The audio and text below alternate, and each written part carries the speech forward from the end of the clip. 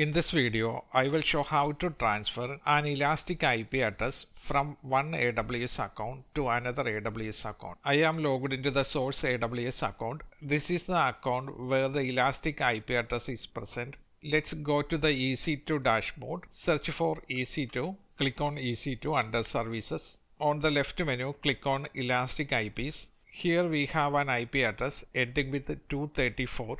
Click on the IP address to view more information about the elastic IP address. To transfer this elastic IP address to another AWS account, click on Actions, click on Enable Transfers. It will ask for Transfer Account ID. This is the account ID of the other AWS account. I am logged into the other AWS account in the Chrome browser. To find the AWS account ID, click on your name on the right top side. Here you can see the account ID. Copy the account ID. Go back to the source AWS account. Here paste the account ID of the destination AWS account. To confirm, you have to type enable. Now click on the submit button. Now we have enabled the transfer. Transfer status pending. Transfer expiration. Today is August 6. We have until the next Sunday, that is 7 days, to transfer the IP address.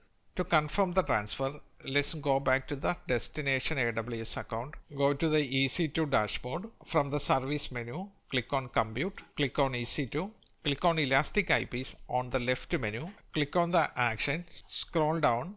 You will see Accept Transfers. Click on Accept Transfers. Here you need to enter the IP address that you need to transfer. Go back to the source AWS account, and this is the IP address we will be transferring. Copy the IP address.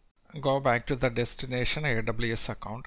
Paste the IP address. If you want, you can specify a name for the elastic IP address. For that, click on the checkbox. You can put any name. I will use web server IP. Click on Submit. Now the elastic IP is transferred to the new AWS account and is ready to use.